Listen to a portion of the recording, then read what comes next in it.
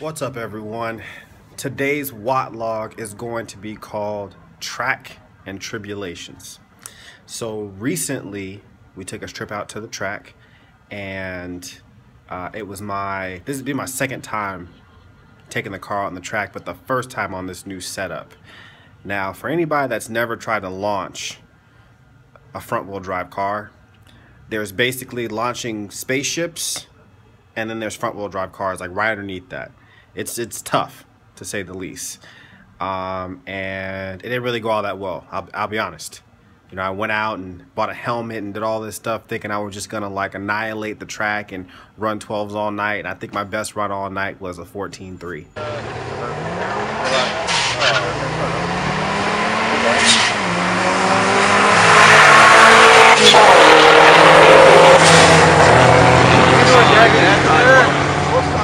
Not sure with all that power. Just gonna take some practice, but it is definitely a tough thing to do.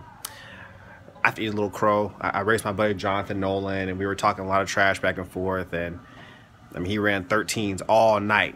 So, and you'll see, it wasn't good. The biggest issue also was that I had a short shift plate on, which I don't really recommend. I mean, if you're making real power, like, don't get a short shift plate, because I kept getting locked out of third, and I couldn't figure out for the life of me what was going on. But it was a short shift plate, because as soon as we took that off, hit all my gears just fine. So don't recommend short shift plates if you've got power. Honestly, I don't even know what the point of those things are, besides that it makes your shift shorter. But if you're getting locked out of gears, who cares, right? So, you know, I'm not gonna say this brand's better than that brand. You know, I don't do that. But it was rough. But as soon as we took the plate off, everything was perfect. Everything was perfect. So I even updated my wheel well that I took it off. I'm done with it. So yeah. I mean, other than that, everything's good. A couple updates. I just got hired on as an advisor with Edward Jones. So super excited to start building my practice finally. And we'll be moving out to the St. Petersburg area. I'll still be heavy in Tampa, but moving out to St. Petersburg just for a year to have an opportunity to save some money, you know, low expenses, live with my parents, things like that. And after 12 months, we'll kind of go from there. But yeah, I'm still going to heavily be in Tampa and involved in the car scene here. It's just across the bridge, so it's not a big deal. We also went to Festival of Speeds today. It was a pretty awesome meet, so you'll see some footage here in a moment of that as well. But just want to give you guys some updates. You know, the track it's going to be something that just takes some practice, just like anything else. So, you know, we're looking forward to trying again and moving forward. But yeah, I'll keep you guys updated how everything goes. We'll be in the Tampa area for at least another 3 weeks, and then we'll move over to St. Petersburg first week of May. And it'll be awesome. Being an Edward Jones advisor was tough. The interview process was crazy. So I'm glad it's over, and I'm glad it went well. But thanks for all your support, and we'll see you soon. Thanks for all the love. Like, comment, subscribe, and enjoy the footage. Festival of Speeds. Later.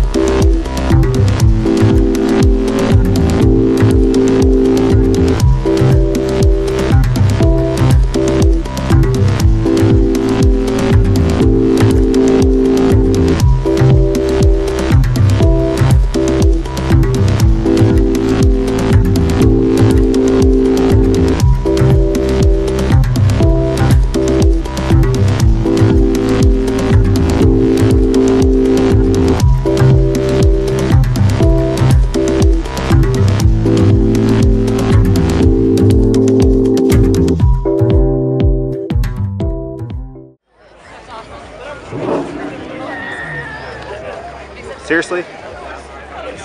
What is that?